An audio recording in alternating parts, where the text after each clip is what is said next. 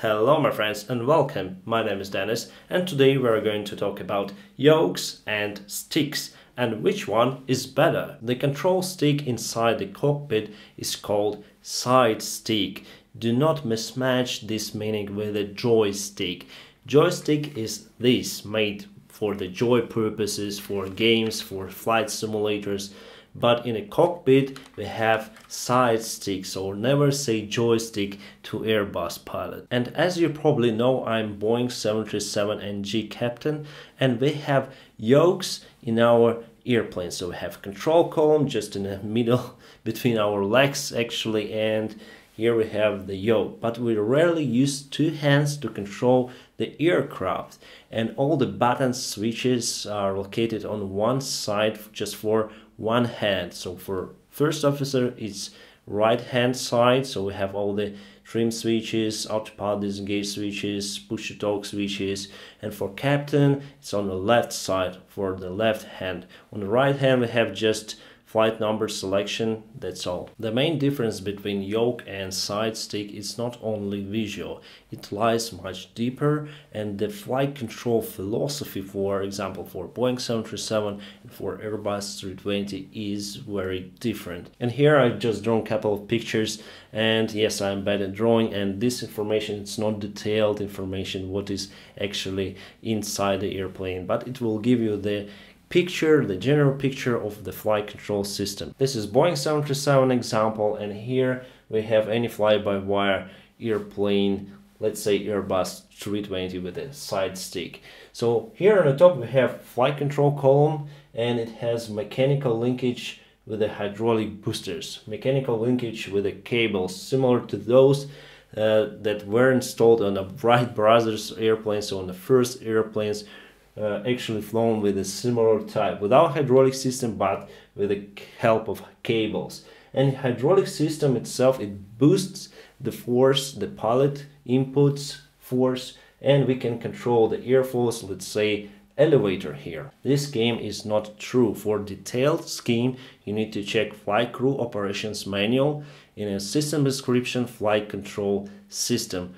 And there are so many features, new features installed on this control system, flight control system of Boeing 737, like elevator fill computer, elevator fill and centering unit. So actually you don't feel the real aerodynamic forces on your control column as probably on ATR 72, where you feel really deflect with mechanical linkage, where no hydraulic boosters here, you just control the airflows directly with this direct cable linkage.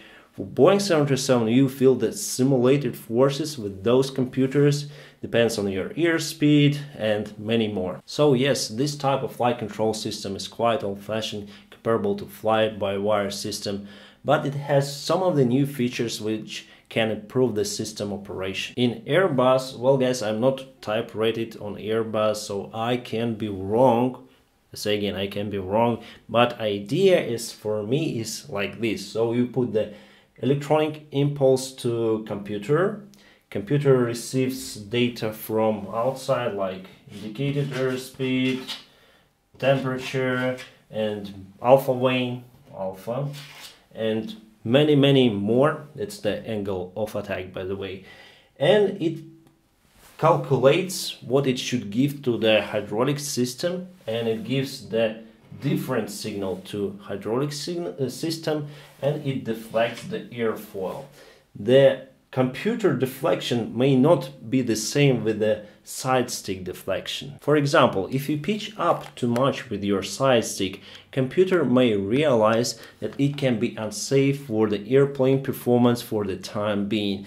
And for example, it thinks that you can exceed the alpha capability, so you can exceed critical angle of attack, and computer itself may limit the airfoil deflection to limit your pitch, the pitch of the airplane. And that is why you might hear the meaning of pilot-proof airplanes. So Airbuses are. The Airbus flight control system will not give you the full freedom, so you cannot perform the aerobatic flights on that airplane with a normal flight control system operation. But we fly commercial airplanes, so no one needs aerobatic flights on that type of airplane, so it's pretty much reasonable to have those limits installed.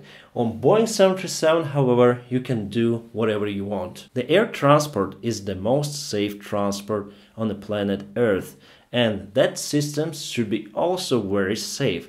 To be more safe, they need to be backed up by the similar systems. So for Boeing 737, we have several hydraulic systems. So one more hydraulic system over here. So if this fails, you can still control your airfoils through the other system.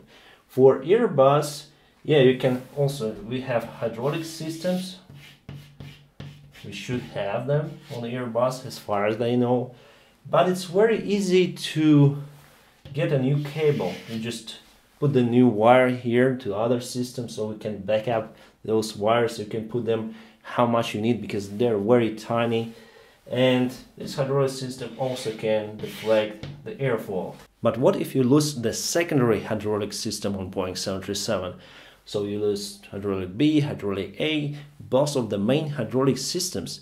Well, you still have standby hydraulic system. However, it's not applied to, let's say, elevator. So how you should control the airplane pitch? Basically with the help of the stabilizer trim, the stabilizer deflection, and you can still control the elevator manually through that cables. So it should become like old Wright brothers airplane. The good thing here is it's very reliable. If you lose everything, electrical system, both of the engines, all the hydraulic systems, you can still control the Boeing 737 airplane no matter what, and you can land it safely. The bad thing is these controls are very tough when you control it in manual reversion. I have flown manual reversion exercise many times on a real flight simulator, and I would say the forces that you need to apply to the control column, to your yoke, are very different. They are several times larger, and the force of one hand or one arm is not enough to control the airplane. So you really need two hands to control airplane in manual reversion mode. That is why we need the yoke on Boeing 737. And the second reason why do we need the yoke on Boeing 737 is for precise airplane control. So you can control the airplane using two hands more precisely than using just one. So on critical stages of flight, you may use both of the hands. For example, if you are taking off, you put one hand on the yoke and the other on the thrust lever. And then you hear from the pilot monitoring V1, you just remove your hand from the thrust levers and grab the yoke with both hands. And you can control the airplane in the most precise manner. And that can also be applied to non-standard maneuvers like wind shear escape maneuver or terrain escape maneuver, where you apply the maximum thrust, you of course disengage the autopilot and autothrottle, you leave it there on the maximum, and you maintain the airplane pitch in the most precise way using two hands, because you're very near to the stall speed at that case. Okay, so what's about the Airbus we have here? What if both of hydraulic systems or all of the hydraulic systems would fail? Well, again, we have some of the additions to that. We have rat, not the animal rat, but we have ram air turbine. It just pumps up, pumps down, let's say. It's like a small propeller. Here it can provide the flight control, the minimum amount of the hydraulic pressure to operate the airplane, and it also can provide some electricity for airplane control. The computer, as far as I remember, goes to degraded mode, and it would not have the same protections that it had before. So this feature is quite good. So I put the plus, great plus for that feature. So what system do I like more? Well, I fly this one, This one I haven't flown before, but I flew the simulators, the Airbus simulators, the Airbus 320 and 330 real simulators, and I was really surprised how easy it is to control the airplane with this side stick. For me, it's even easier than with the yoke. I don't know why, maybe it's just like a computer game or something, but it's very interesting to control the airplane using the side stick. Maybe I need to get some experience to understand the real difference, but I think side stick gives you more easy control of the airplane, so you're applying less forces to control the airplane. The feelings are quite the same, so you still can feel the airplane even though it's fly-by-wire. It's something new, something strange compared to Boeing 737, but it's very easy as for me. For backup sources, of course, the Boeing wins this flight control battle because it has manual reversion that gives you the flight control ability even if you lose everything. However, it is very difficult to control Boeing 737 in manual reversion mode. So in that case we call distress, so we call Mayday, Mayday, Mayday, and we call all the emergency services. We prepare our cabin crew, we prepare ourselves, we prepare the passengers. For Airbus, yeah, you don't have really backup if you lose everything, all the electrical system. Well, if this thing fails, I'm in doubt what. Maybe you still have some rudder and thrust levers available. I don't really know because I'm not the Airbus pilot. But the possibility of losing all of this is quite low. And you still can control the airplane in a relatively same way, even with this ram air turbines. So here it's completely different way with manual reversion if you lose everything. But of course the possibility of losing all hydraulic systems are quite low. I mean hydraulic pumps, because if you have hydraulic leakage, this thing will not help, I think, for Airbus. But again, I'm not the Airbus pilot. Hey Dennis, just tell us, what is better, side stick or the yoke? Well, honestly, my friends, I would tell you side stick. Why do I think like this? I think that it just gives me free space in a cockpit where I sit, so the side stick is on the side and I have free space for my legs. I can have tray table and it's very comfortable, my friends, even though I'm Boeing 737 pilot, but this thing is between your legs, you know, this control column, the yoke is quite big and it really takes some space in the cockpit. The second reason why do I like side stick is because it gives you the smooth and more linear type of flying the airplane, type of controlling the airplane. Well, it's different compared to Boeing 737, and I still think that Boeing 737 flight control system is great, and I really enjoy controlling Boeing 737 through the yoke, and it controls in more better way compared, for example, to ATR 72-600 that I used to fly before.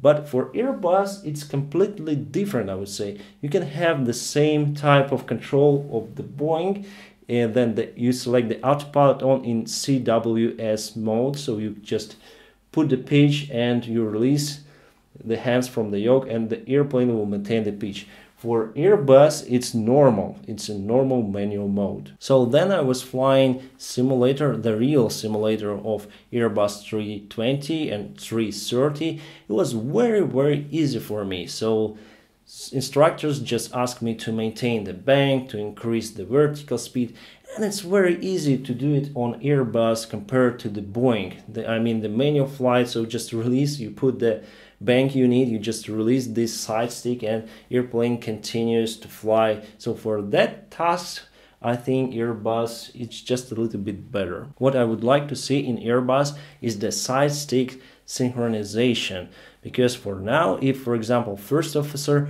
flies the airplane, so he or she is pilot flying and manipulates with the aircraft using the side stick, left, right, up, down, the captain's side stick will not move, it just stands still. As for me, I would better know what my colleague is doing with this airplane, especially the flare maneuver.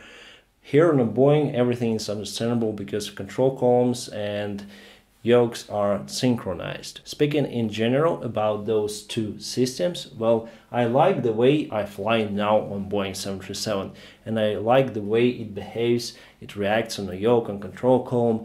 But maybe if I'll have some more experience, maybe if I have some new experience in the future flying the fly-by-wire airplane with the side stick, for example Airbus 350, maybe I can compare in more detailed way. But now maybe I like the way of ergonomics of the side stick. I'll just put the tiny plus for this system because I just like the free space that it can provide. For Boeing 737 it's a little bit tinier plus, because I just love to fly Boeing 737. You are awesome guy, so you need to follow special awesome guy checklist. First, like this video, then subscribe to my channel, then ring the bell, whatever it means. Thank you very much for watching this video and have a great time.